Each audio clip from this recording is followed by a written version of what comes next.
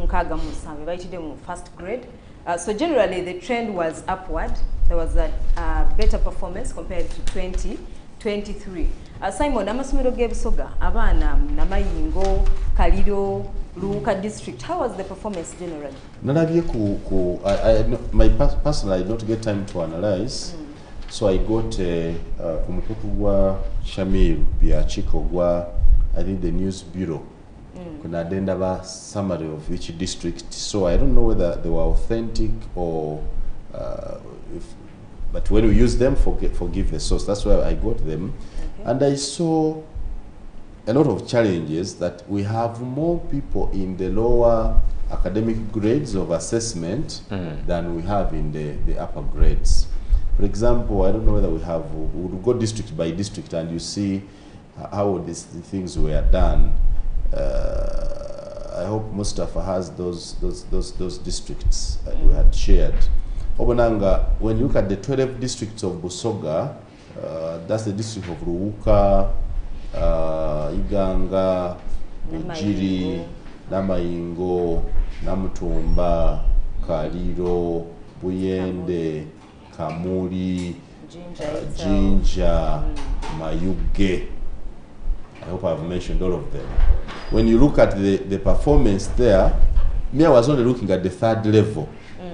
What they call the first grade, the second grade, and then in the other third level, where people think they are in third grade, yeah, vocational schools.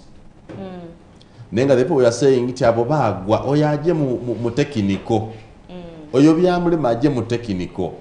In the technical where we are sending them, ni baje okusoma nga nabatuzimbira amayumba, nabatu badire Entebbe, n'abali kutusiba enviiri beri kwenda okujja semanyi bakery cooking n'ebindi, things that we use and interact with in our daily life, but we think these are things that should be studied and done by people we think have failed to make it's even what very we call successful. It's unfortunate that abaana abamu abatakula bulungi abatayita bulungi sciences babasindika mu nursing.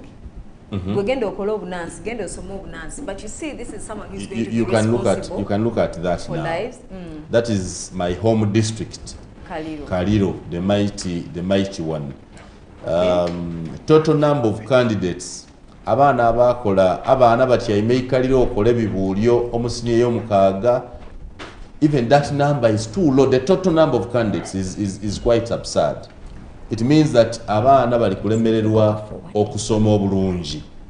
Lwaki Kaliro district ena population ya abantu emitwalo 26 actually tuli mu 3 butinga n'ebiri compared to all these statistics. So if only 1,000, kale say 2,000 students sat for A level compared to the population, it means that many people were not able to see. But let's look at Kaliro per se. Total number of candidates is 1996. Division 1 is 242. Look at Division 2, 407. Now come to Division 3. A whooping 490. You understand? And you look at Division 4, 699. Now Division 7 and 9 has 138 plus the others one graded 20. But when you add the population of those in Division 3, Nogaita kwa bali mu Division 4, that is 1,000. Jesus Christ. Ononiyo Kaliro. This is Kaliro where I come from. That is your district. Ogaita bali mu Division 3. Ebina nekyenda. Oba gaita ku bali mu Division 4 olukaaga. Abantu bali nga lukumina something, lukumina chikumina something out of the 1,996. So now abali mu Division 4 basanga obuzibu bw'amaanyi nnyo okubeera admit and I'm forgetting to add those in Division 7 and 9 who are 138. Now when you add Division 7 and 9, Division 4 and Division 3, that's the rate of what I'm trying to call failure in Kaliro. A very scaring figure and quite hard. Now, what is important is to investigate and find out why did the people in Kaliro score the way they did. Because these numbers, I think that's why we need to stop this. These numbers are a bit embarrassing. But Simon, I could get the answer from the interview that you just had with the guest that you had, the student. He told us he's from the east. He's from Iganga. Bulamaji. His member of parliament is Milton Muwuma Kalulu. Kati ye ndoza ye n'abazadde be baatula ne balaba nti omwana ono bw'aba anaasoma obulungi. Akyogedde na bulungi agambye nti abasomesa abasinga abalungi beewale district eza up country bavaayo ne bajja mu kibuga ne bajja eno mu Kampala mu Wakiso mwe banoonyeza emirimu. Era I think it contributes a lot because eranga bugamye tujja kula abaana abasinga bana abali the top students but they are coming from Arua, from Gulu, from Soroti, but because their parents balabira maaso ne baga omwana ono bw'aba anaayita, let's look for an environment that will enhance their grades, that will enhance their education, and I think that's what most of the parents doing. Kati bwe tulaba abaana abali eyo Kaliro abali Kaliro nga ye ali ebibanja district egyenzwamu kati ye option je yayina option ya kujja Kampala oba kujja Wakiso naye kiche tugezaako gamba. It is the same reason why most parents are taking their children to private schools. Babaleseza amasomero ga government ne bajja mu masomero ga private because baagala abaana baabwe bafune grades ennungi. Kati era omulanga tubadde tujja tugamba nti ne government singa eyongeddemu amaanyi neyongera amaanyi mugana amasomero ne bakola infrastructure entuufu ne baequipinga amasomero ne baequipinga abasomesa ne babasasula bulungi, wajja kubeerawo upward trend. Tujja kulanga grades eyongera mu masomero gano kuba si buli alina okubeera obulungi nti alina kusomera Kampala. Okay, nabadde ntunulira. I want to just look at another district. They should give you another. That's Kalira alone. Yes, as we get other districts, Sir Simon Nedorin, ndaba Buyende, Division 1, 44, Division 2, 226, Division 3. Buyende is the home district of Honorable Magogo Hashim Moses and the Honorable Nakato. Is Nakato who? What is the other name? The woman member of parliament. There is also another member of parliament from that district. That's Buyende. Bananga Buyende Mutobe Mwakoze 44. Can you imagine the first grades, what you call Division 1, only 44 in a whole district? Now that means that Mr. Magogo and Muchala Nakato, the woman member of parliament, Abave Busoga, have to sit with those other district David Kulaba and the members of parliament, our LC5 as this council must now sit to see how do we these failure rates. Look at Division 3, their Division 5, Division 9. It's terrible. These figures are disturbing. You just in the district. Kali, later Indi. Keep forwarding from wherever you are forwarding. We see them. This because the burden to leader Simon, district is ezenjawulo nga producer for what district endala. But then ndabanga bobo tunudde ku performance based on Division 1. Mo districts zonna ezebusoga. I was impressed ne Iganga, to be specific, that botunulira the figures olabanga percentage wise ku Division 1 mutuza abana bameka how many got Division 1 percentage passes. Yes, how many passed in Division 1. You see that Iganga literally was the best. Sure. In Busoga. Jinja comes in the second position. Why? Because Iganga ina 13.6% in Division 1 of the 30, total number 13. of 13. Yes. Imagine, okay. So Iganga has 13.6%. Then Jinja. So it's the overall best district in Busoga. Then Jinja comes in second with 12.3%. mu Busoga, and that is it's not surprise.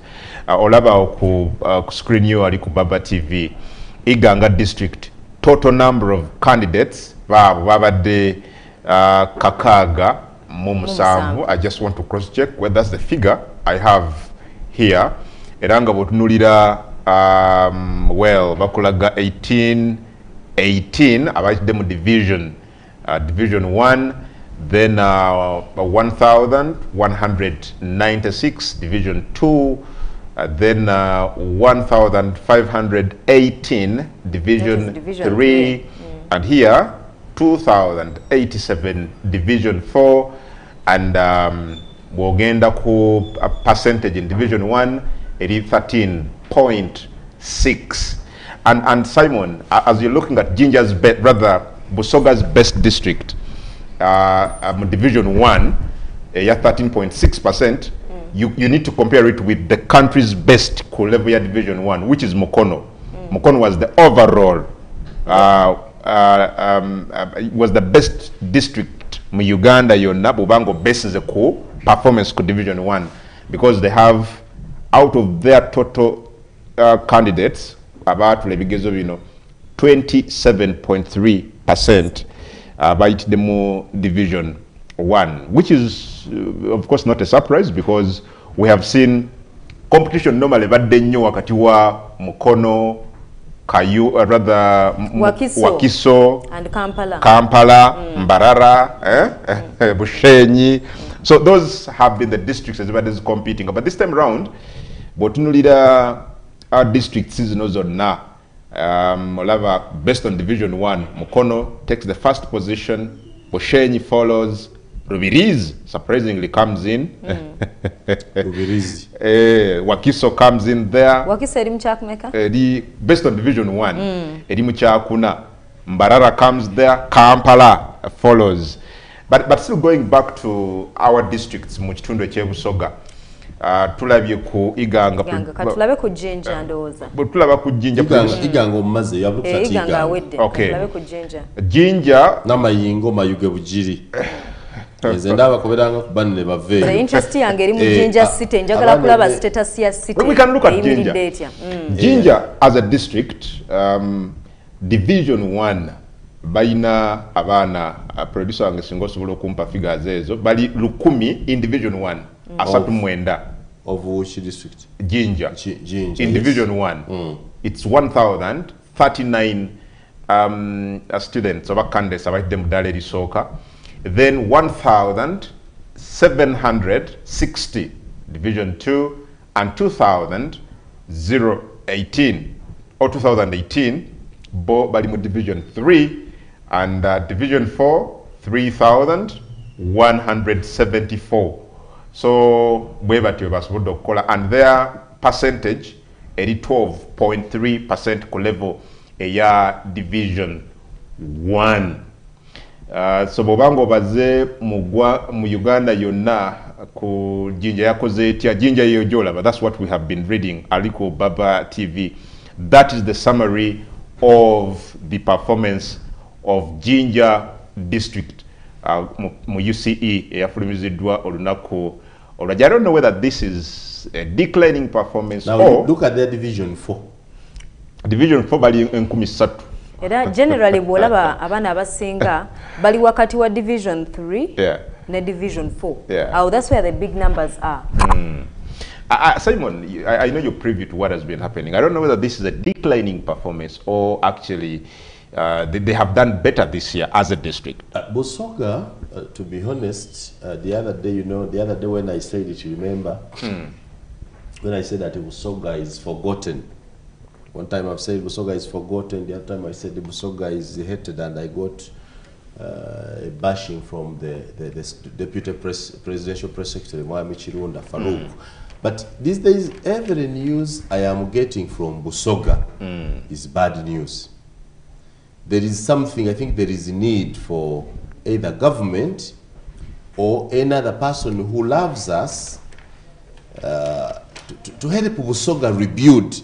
It appears to me Busoga evile decline almost in everything, culturally, education, health, business, agriculture, social development, social cohesion, political cohesion. We are almost off on everything. These scores from Busoga, DTSA. We need, if I were one of the, if I were an advisor, if I were to advise government, I would advise that Busoga needs a special commission, a special review, a special commission to review Busoga. That review of Busoga as a region should exclude the sitting politicians. Somebody should go to the people, the lower people. There should be a way of going to the lower person to ask them, first, how do they see Busoga today? Two, what do they know about Busoga yesterday? And three, where do they want to see Busoga go? A process similar to what Ambassador Muhammad Kezala did when while he was mayor of Jinja. He consulted everybody in trying to ask to agitate for state status for Jinja.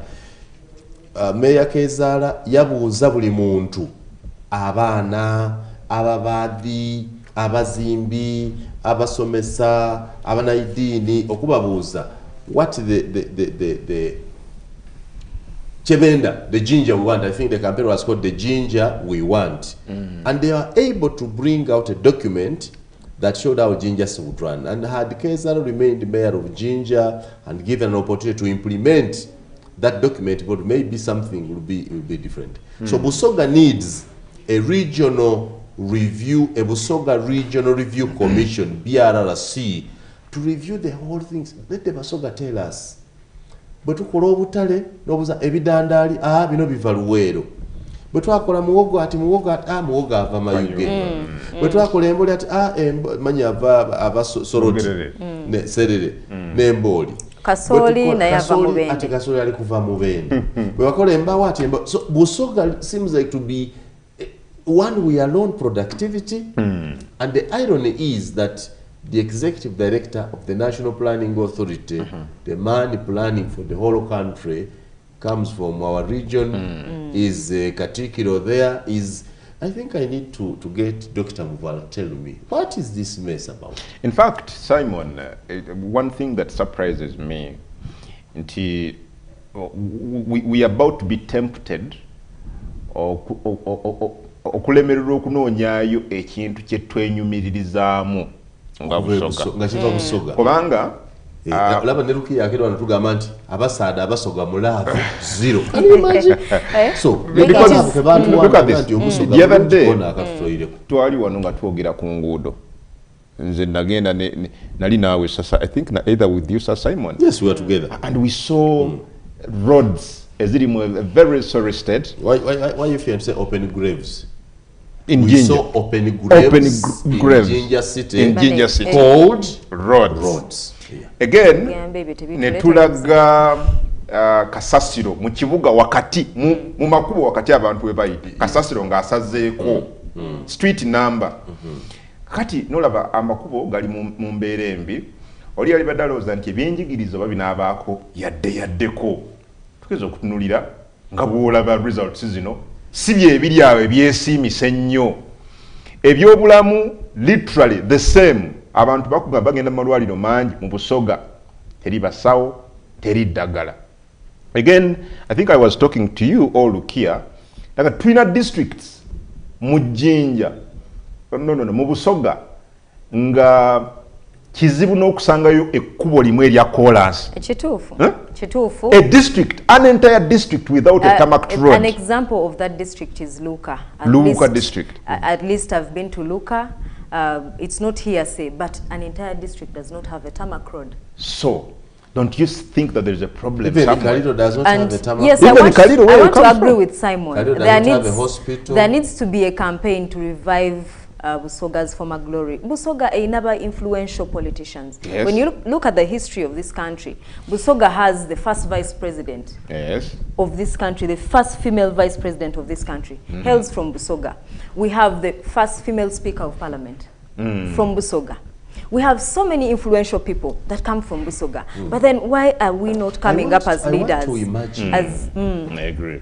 It may be when the president appoints these people, you know, there are two things. There's having a position and having authority.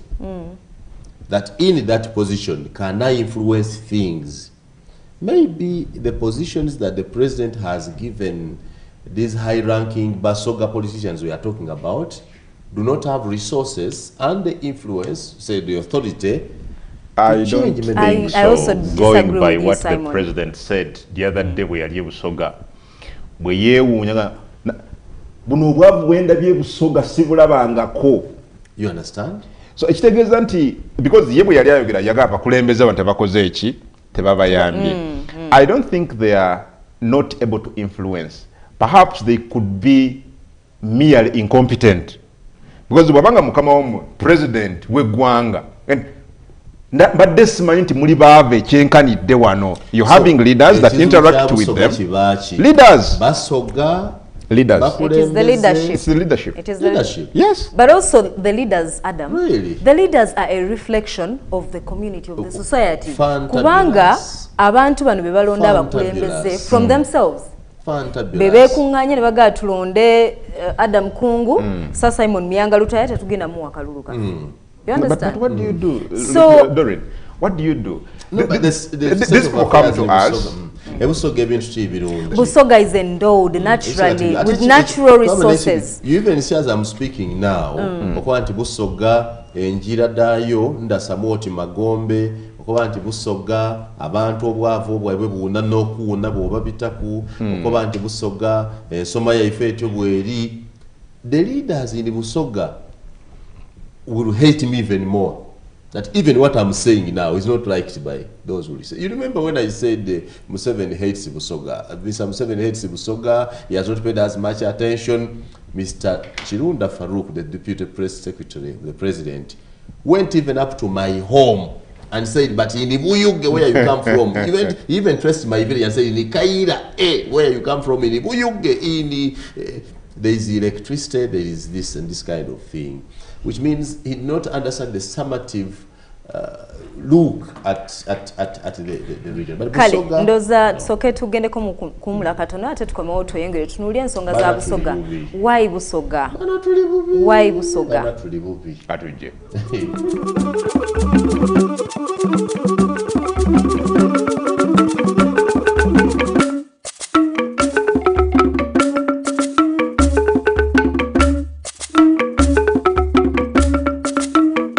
Eno ni Gangamka ku Baba TV.